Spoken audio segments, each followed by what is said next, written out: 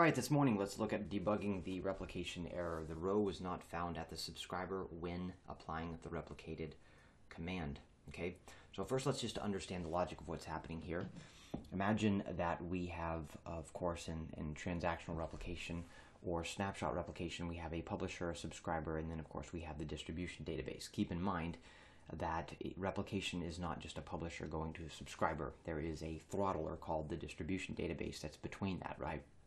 So if we insert data, let's say where the ID is 1 from the publisher to the subscriber, then the subscriber is going to also have an ID of 1. Now, imagine a scenario in which the publisher is supposed to be sending a record that has the ID of 1.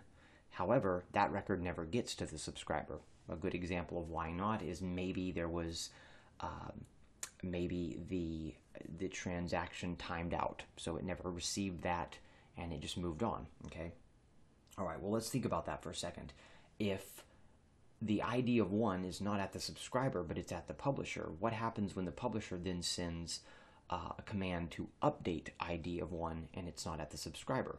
So as you see, the row was not found at the subscriber when applying the replicated command, and that would happen as well with a delete.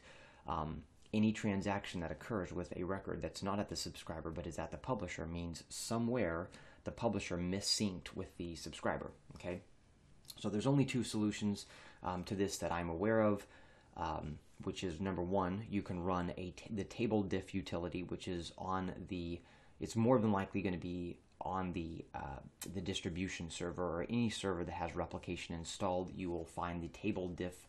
It's tablediff.exe. You can run that utility. That's one solution.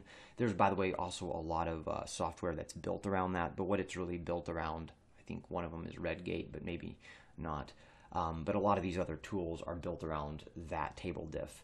And then the other thing that you can do is you can truncate the subscriber, and then you can reinitialize the publisher. So you can reinitialize the publication and generate a new snapshot, really quickly go and truncate the subscriber, and what it'll do is it'll do full inserts again, which are super fast, because they're not deletes or updates, but the idea is by reinitializing it and generating a new snapshot, then of course you'll get the data. Now that may not be applicable in all environments, because some people, as some of you may know, some environments you can't do that in, so the table diff utility may be more appropriate. If it's a huge table, that's probably going to be the best route. If it's a small table, the table diff utility is pretty quick. I will warn you about the table diff utility though. If it's more than 1 million records, that is not going to be a very fast performing utility to run.